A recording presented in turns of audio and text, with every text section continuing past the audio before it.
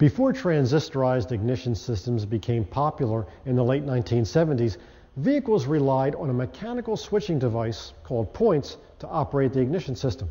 And while they got the job done, point ignition systems required regular maintenance and had limited performance capability. Today's ignition systems are a far cry from even the best transistorized designs from years past. At the heart of this technology is the ignition control module. In short, the module is a solid-state switching device that controls the operation of the ignition coil or coils.